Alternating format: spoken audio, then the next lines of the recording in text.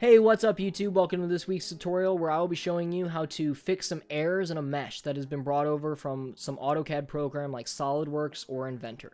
Now, when you export from these softwares and bring it into a program like 3ds Max or Blender, a lot of the times the software that does the exporting, so Inventor or SolidWorks, doesn't really care about the quality of the mesh, unfortunately. So before you go into rendering or bringing it into a game engine, there are some things we have to fix first. And I'll be going over what to look for, how to spot these, and how to fix them. So this mesh was sent to me by somebody, and if we look at it in edit mode, we can see that it's not the cleanest mesh, but because this is a solid object and it's not going to be deforming in animation, we can actually leave this the way it is. We don't have to clean it up too much. However, I will have a separate video cleaning up this entire mesh, but we really don't need to clean up this entire thing. However, there are some problems that we will face. For example, this is going to be really hard to see on the video. So if I make this if I shade this flat, you can see that there are these weird poles here. If I look at this from the angle, where this whole front surface is supposed to be smooth and curved. However, we have all these little flat areas that are just really funky, and those are going to cause problems. And we also have some black geometry. And what do I mean by that? It's these little errors of overlapping polygons or Z fighting in the back, and I'll show you how to fix those as well. So first things first, we want to simplify the work we want to do. So go into the front view, and the first thing I notice about this mesh is that there is a line of symmetry going right down the center. So I can turn off the limit selection to visible. I can hit B to bring up box select, and I can select the entire left half and simply delete the faces, and then I can select any remaining vertices and hit X and delete those. And now I can apply a mirror modifier across. For this model, it's on the Z axis, and I want to make sure clipping is on. What clipping does is clipping merges the polygons, or merges the vertices that are connecting to the axis. For example, if I turn off clipping and grab this, I can bring this all the way over, all the way across the axis. However, if clipping is on, it merges when it hits the center. I can't drag it across. So we want to make sure clipping's on. Now the next thing I want to do is I want to remove doubles, which is a problem that unfortunately happens a lot in these models, where there's a bunch of vertices and they actually overlap on top of each other. So I'm going to A, W, and then I'm going to hit remove doubles. And as you can see up at the top, we've removed 965 vertices. That is a lot. And then with everything still selected, I'm going to hit space, and I'm going to search tris, T-R-I-S, and I'm going to click on tris to quads. And if I go in here and look at this edge and just undo that and redo that, you can see it's cleaned up the mesh quite a lot and made our job easier. Now the thing is, there was some overlapping vertices, not overlapping vertices, polygons that didn't necessarily meet at the center, they overlapped, so when we deleted one side of the mesh, we left these holes in the back. So I'm simply going to fix these holes. I'm going to delete this face, then I'm going to select this edge, whoops, not that edge, this edge, not the top or the bottom. Maybe it'd be easier if I just selected this edge manually.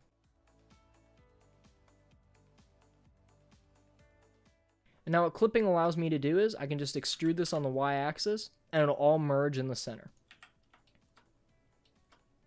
And then I can just go ahead and clean up these last few vertices right here. Oops. Merge at last. At last. And then this one was already cleaned up, so that's good. Remove doubles. Okay. It's always good to remove doubles every once in a while. And now we still got some errors up here. So let's patch that hole.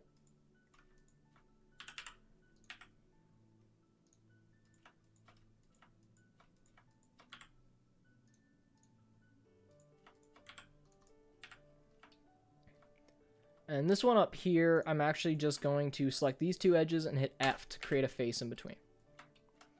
And that should be all holes on our mesh. So now let's go ahead and fix this weird creasing along the front edge. So as you can see, the creasing is due to it being very round around these edges, because the reason there's a curvature is because there's a lot of vertices. So there's a lot of vertices along this edge, however, they all merge at one vertice, meaning this entire area right here is flat. And so we need to make sure that that is curved as well. So I am actually going to just delete all these faces. I'm going to go into face select, and then I'm going to hit C to bring up brush select, and just select all the vertices all the way up the center.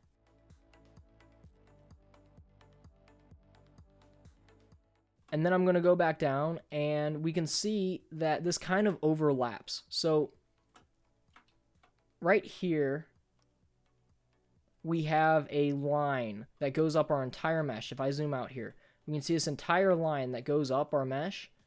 And then we have our singular polygons right here that kind of break that line. So we are going to deselect these because we don't want to delete these just yet. And that looks like the last of them, so I'm going to X, delete faces.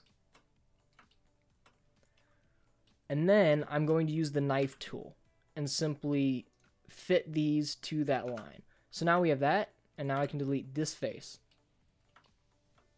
And I can actually go through and select these edges and hit X, dissolve edges. And now we have made a quad where we want a quad. Made another quad here. And then I can hit K to do bring up the knife tool. Make another cut right up there. Delete those two faces.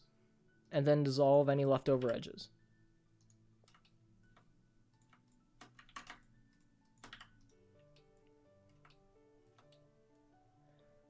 And you can see we have these weird edges that kind of go like this. This is very frequent and very, very common when you're cleaning up AutoCAD meshes.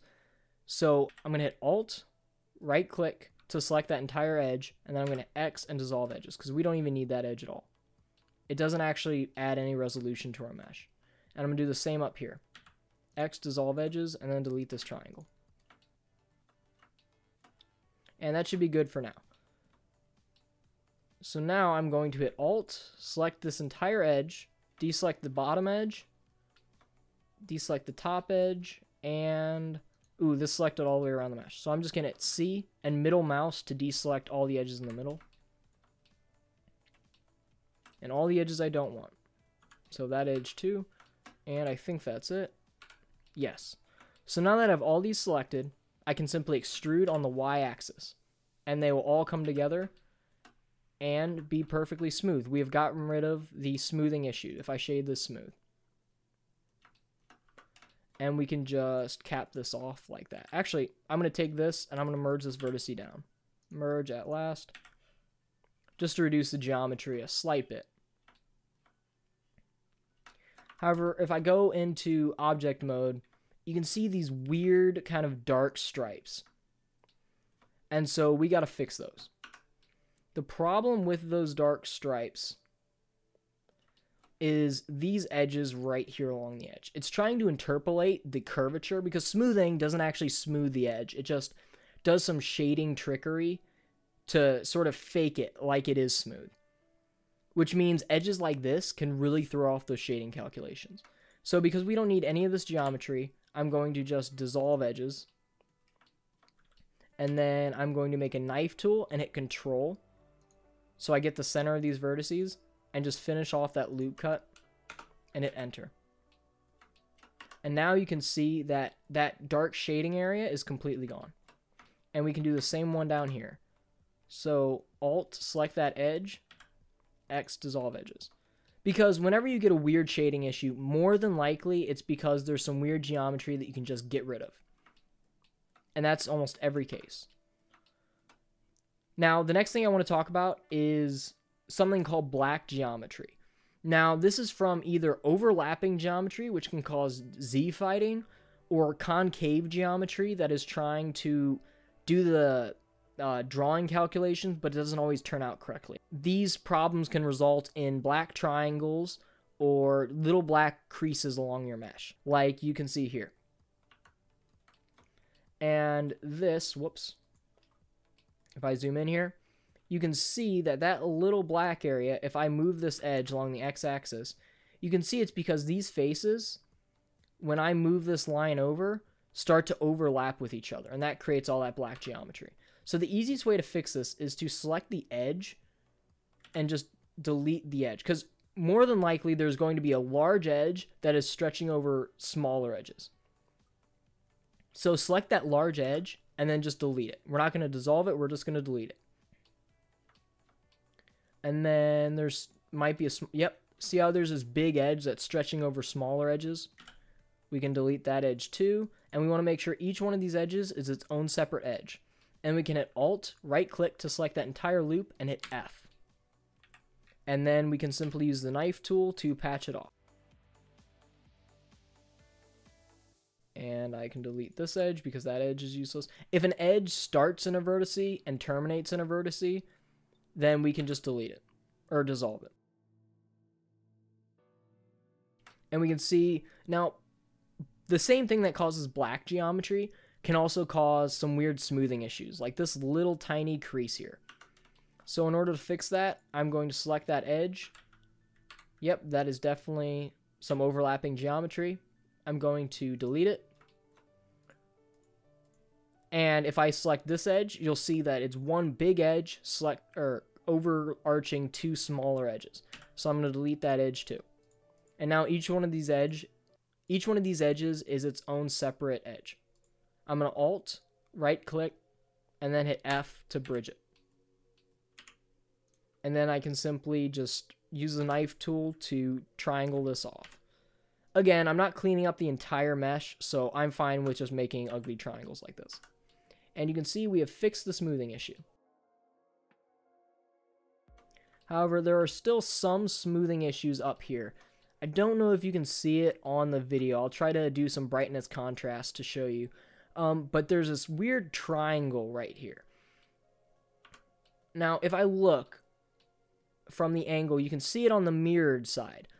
And what is looking like are these two maybe these two triangles right here that are creating that weird ugly shading problem. Now, your first instinct might be it's something wrong with these two triangles because these two triangles are the ones that are showing the problem.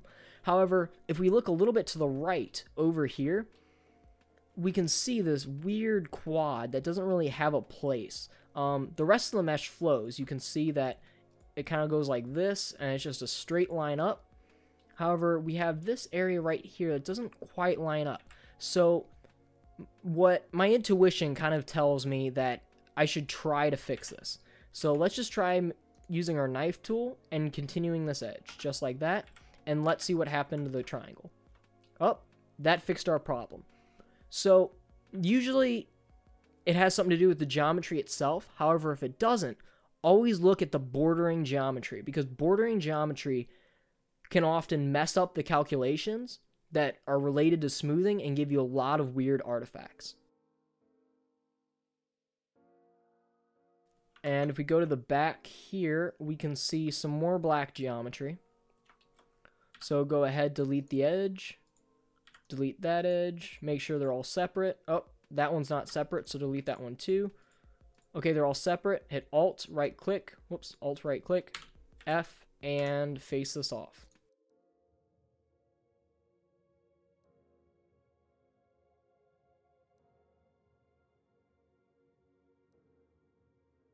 Now, the last thing I want to tell you, or the last thing I want to show you is how to improve detail.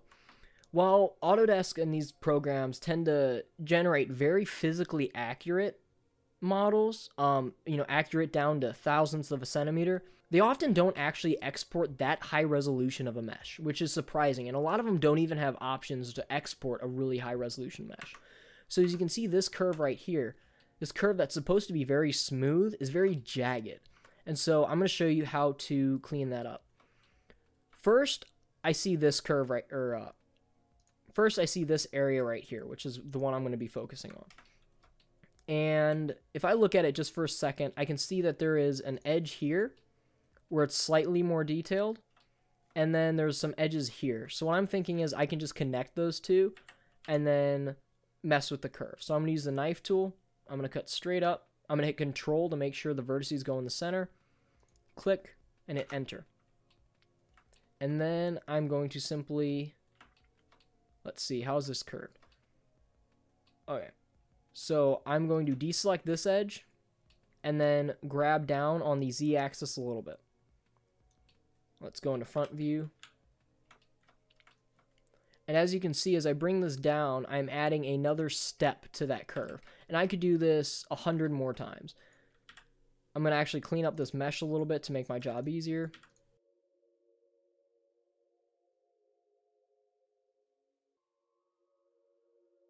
Again, not the cleanest mesh, but I'm working with what I have.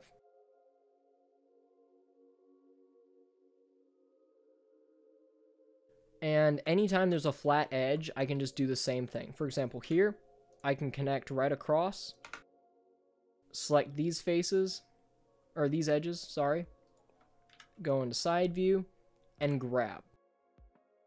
And just add a little more curve to that curvature. And if I want to do that here, I could do the same thing. I could dissolve these edges, make sure it's all quads, because quads are easier to work with. And then I can cut right across, triangulate that off,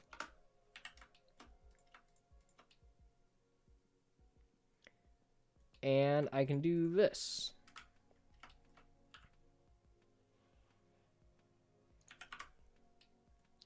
And I can do that until it has the curvature I am happy with. If this was going to be a really close-up render, I might do that 15 more times and get that curve really looking smooth.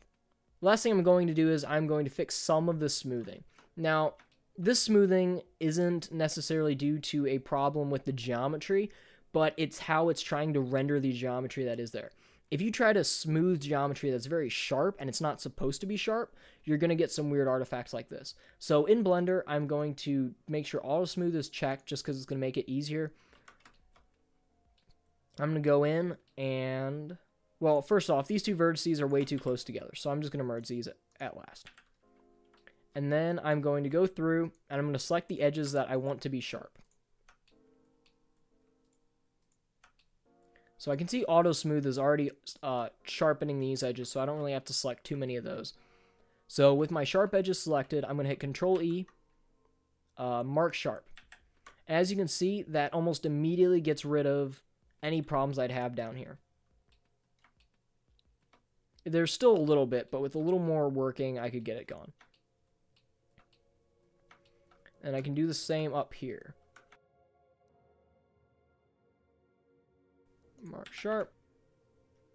Okay, and then up here, I can select the last edges that I need to be sharp. Mark Sharp. I need to cap this off first. First off, I'm going to delete this geometry right here. Okay, I'm going to select these faces, which shouldn't be there. I'm going to delete them. And then I'm going to take these, I'm going to merge at center, and then I'm going to merge them to this center vertex. At last. And you can see that we can now just select this edge along the center. Extrude on the y-axis until it clips, and do the same thing with this edge. And then selecting everything and hitting remove doubles, we now have that part capped off.